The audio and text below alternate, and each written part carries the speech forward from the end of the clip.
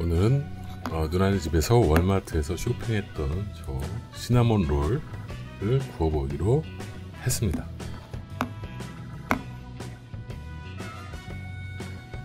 필스버리라는 회사에서 나온 시나몬롤인데 간편해요. 저 설명대로 저걸 돌려가지고 찢은 다음에 하나씩 분리되어 있는 그 롤을 구워주기만 하면 됩니다. 정말 간편하죠. 350도 핫인데 한 180도에서 20분 이상 구우면 맛있게 완성이 됩니다. 오븐은 누나가 설명을 해줘가지고 어떻게 하는지 설명을 해주는 단계인데 누나가 웃음이 참 많아요. 350도 핫이 맞춰서 일단 예열을 합니다. 이렇게 껍질을 벗겨내면 저렇게 자연스럽게 포장에 뜯기는데 하나씩 저렇게 나눠져 있습니다. 그걸 턱턱 좀 자리를 띄워서 올려주시면 되죠. 저 밑에 보이는 저 캔은 아이싱 재료입니다. 아이싱이 뭐냐면 저 다 된 그 빵 위에 저렇게 시럽처럼 이렇게 올려서 만들면 되는 거죠. 설탕 덩어리지 뭐. 자, 일단 배치를 잘 한 다음에 예열이 된 오븐에 굽습니다. 정말 간편하죠. 캔을 뜯어서 저렇게 놓고 바로 굽기만 하면 됩니다.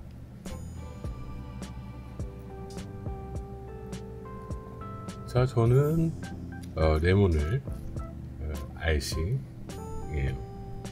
첨가를 해보기로 합니다. 자, 레몬을 섞으면 아이싱이 정말 더 새콤하고 맛있게 되거든요. 여러분들도 기회 있으시면 저희 아이싱에 레몬을 좀 첨가해서 토핑을 해보시면 좋을 것 같습니다. 정말 맛있어요. 이렇게 와서 이렇게 레몬즙을 섞어서 토핑을 할 재료를 완성합니다. 자, 이제 오븐 예열이 끝나서 얼굴은 구워보도록 하죠. 자, 가지런하게 정렬을 하고 오븐 밑판에 넣습니다.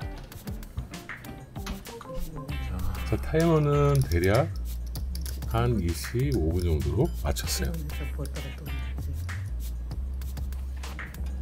자, 정말 잘 부풀어 올랐죠. 야, 캔에서 바로 뜯어서 굽는데도 그렇게 퀄리티가 좋습니다. 저도 평소에 집에서 자주는 아닌데 가끔 시나몬롤을 만들어 먹는데 과정이 너무 복잡하고 집이 난장판이 돼요. 저런 제품이 한국에 많이 들어왔으면 참 좋겠습니다. 진짜 간편하게 바로 구워서 먹을 수 있으니까. 자, 정말 먹음직스럽게 보이죠? 숟가락으로 넣는 거야? 원래 아이싱을 좀 한 김 식힌 다음에 뿌려주면 훨씬 더 맛있는데 저는 바로 조금만 식혔다가 아이싱을 위에다 올립니다. 자, 누나가 붓을 좀 챙겨줘가지고 붓으로 듬뿍듬뿍 아이싱을 칠하고 있습니다. 정말 맛있어 보이지 않습니까?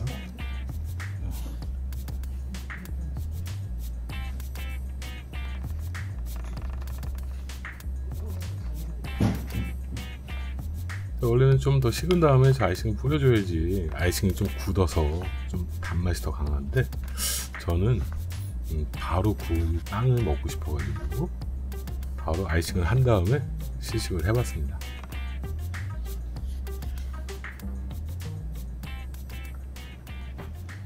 자, 저렇게 완성된 시나몬 롤을 한번 먹어보도록 하죠.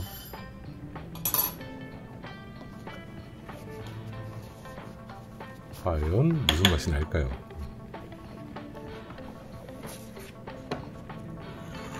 자, 잘 익은 시나몬 롤 향기도 정말 좋습니다. 잘라서 먹어보니까 진짜 맛있어요. 저는 좀 계피를 좋아해서 계피를 좀 더 많이 뿌리면 더 좋을 것 같은 그런 맛입니다.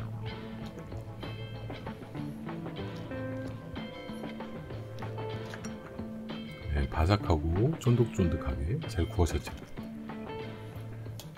자, 캔사스에서 빵까지 다 굽습니다. 재밌게 보셨습니까?